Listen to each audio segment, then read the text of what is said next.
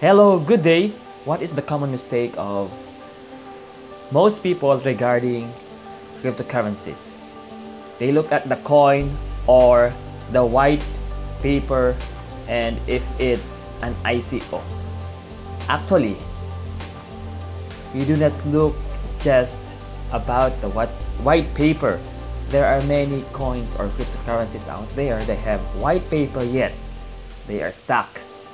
And the clarity of the business model or the business itself, where their money goes and how it grows, is not clear to everyone.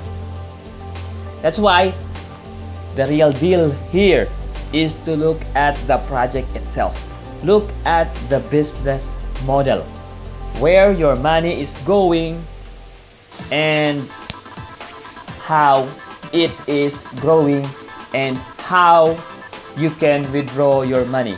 This is the problem of most of the cryptocurrencies. They promise you everything.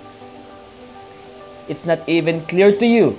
Okay, the project is good and everything, but it's not clear if the company will be able to execute that plan or their project. So check first if the project is ongoing. Check the know-how of the founder. Check the business model.